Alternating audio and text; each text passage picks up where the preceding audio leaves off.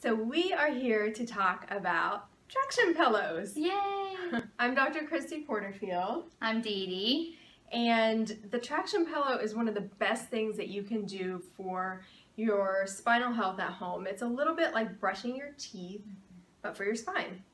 And we always advise people to not try and do this in the middle of the day. So the basics of a traction pillow are that you're laying down for 15 minutes with the traction pillow, stretching and getting your tendons and your ligaments and your muscles of your neck to go the way that they're supposed to.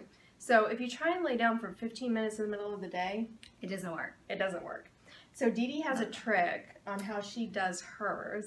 Well, don't tell anybody, but I'm not a morning person, and I probably hit snooze 4 to 5 times. I'm not gonna lie.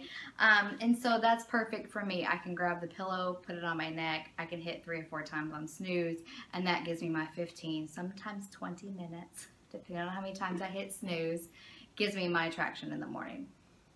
Yeah, and you can actually do that at the other end too. So sometimes I'll suggest that to people and they'll say, oh, I pop right up in the morning. Well, you've got the other side of the clock too. So do it when you're going to bed at night as well. Absolutely. It makes some people kind of sleepy. For me, it doesn't make me sleepy. It helps me wake me up. Yeah. So if it does make you sleepy, that would be perfect for you to do at nighttime. Yeah. I also snooze in the morning, so that's how I do my traction pillow. And, you know, to be honest, if I didn't do it that way, I would have a really hard time being successful with it because laying down in the middle of the day is just not optimal for most people. It wouldn't happen for me. Yeah. And so if one other question that I get a lot of the time is, well, I don't feel like I get as much of a pull, like the traction doesn't feel right because my bed is really cushy. And so if that's the case for you, then the trick is to scoot all the way to the end of the bed and let your head hang off. Let me show you. Yeah, let's demonstrate that. All right, so she's all the way at the edge of the table, and so this would be at the edge of the bed. Let me look at it right, make sure I'm doing it right. Good. I've noticed that some people are pulling it towards them this way, which also will pop it out, and that's not what you want it to do. Definitely want to grab it from the back side.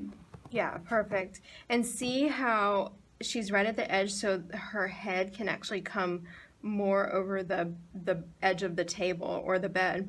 And so if your bed is really, really soft, that'll give you enough pull so you can still do the traction pillow in bed where you're nice and comfy when you're waking up or going to sleep. So there's not going to be an issue there. And like she said, make sure it's really pushed in there. If it's tilting your head up, you're doing it wrong. Yeah, like that. Wrong.